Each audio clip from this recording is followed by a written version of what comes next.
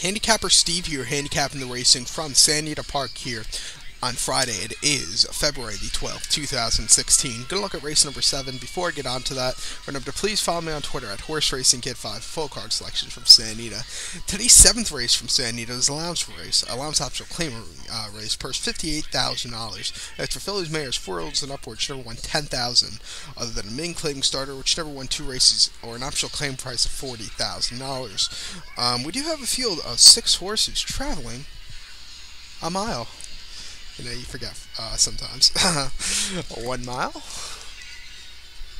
And I'm gonna go with the 3 horse here. Number 3, who was 2 taps. It's gonna be my top selection here.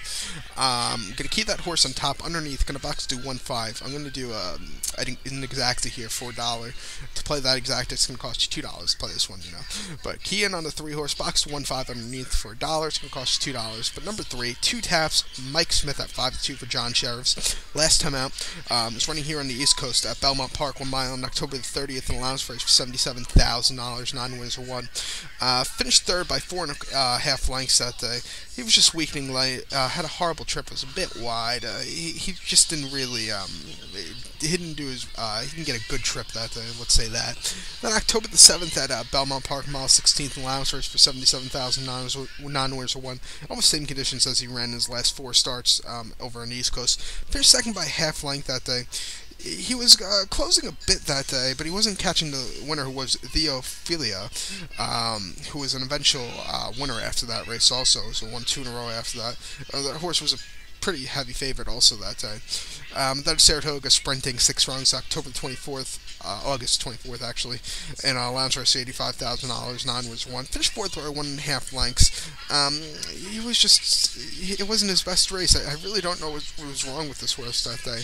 He was on the rail, he was at the 6th pass after that, which is pretty amazing. He was at the rail early, then got 6 wide in the top of the stretch.